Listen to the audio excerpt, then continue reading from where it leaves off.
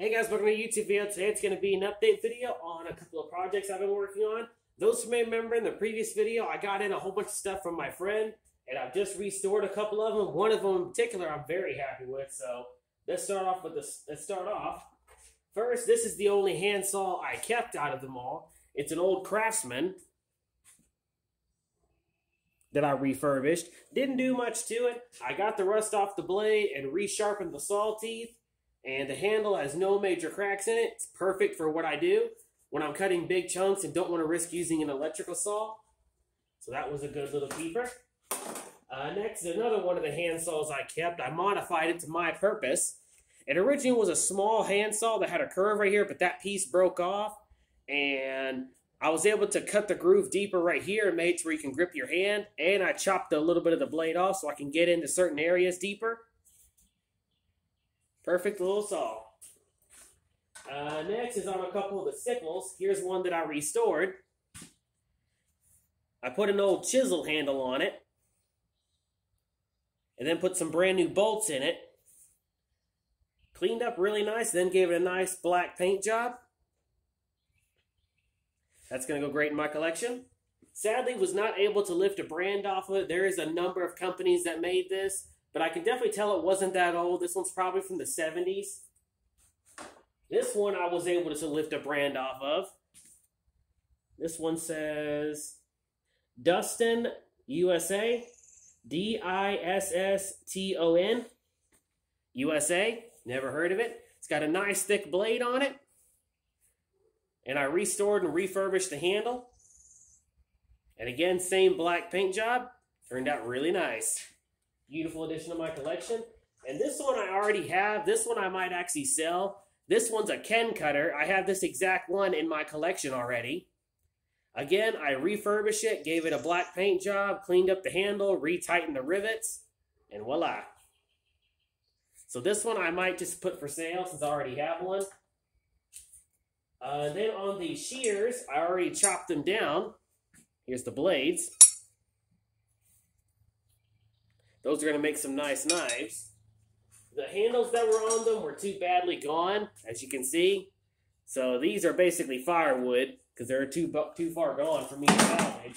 As long with all the handles, I was able to keep one of the handsaw handles, besides the one that's on the Craftsman. So if I find a decent blade, I'll put it in this. As far as the blades go, I've already stripped them off. Here's one of the small blades. And here's one of the other small blades. Again, I'll blast the rust off of each one of these and just see what I can work with. And here's one of the ones that was on a small one.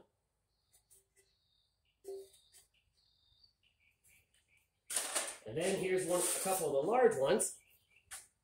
Great to make a machete out of. Or a butcher's knife.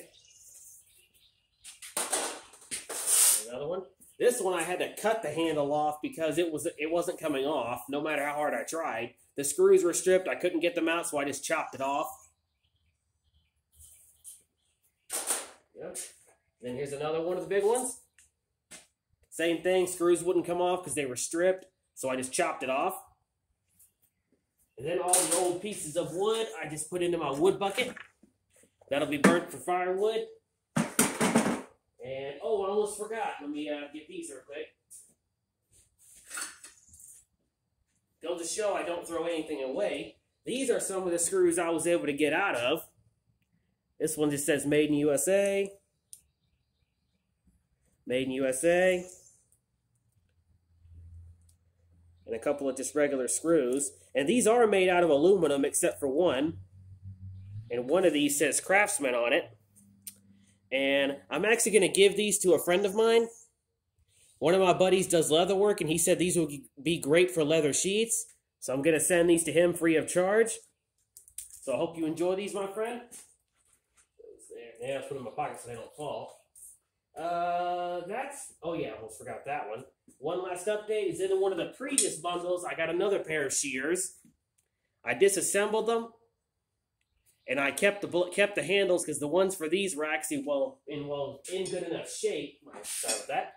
And last but not least is my favorite, Those who may remember, I got a sickle blade in yesterday from a friend, or a scythe, whatever you prefer to call it. And it was too badly pitted to make into a decent knife, but I didn't want to throw it away.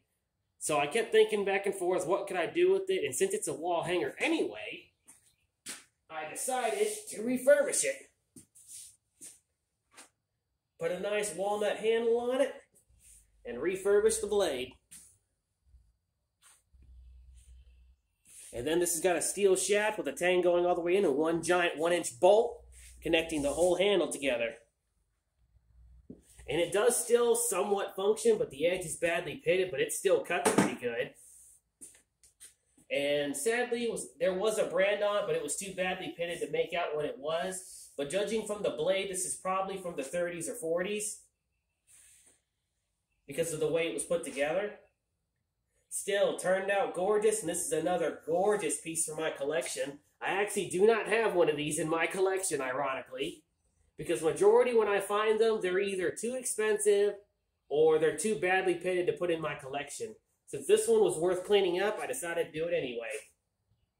And then put some beautiful tiger stripes in the handle. And one of my friends also commented there's supposed to be 2 handles, one here and one here. Yes, majority of the old sickles had those because that way it would improve your curve, the way you swing it. But since I don't intend on using this anyway, no point in putting those handles on. And majority of the modern sickles, or scythes, whatever you prefer to call, most of them don't have those handles anyway. So there's no point in putting them on anyway.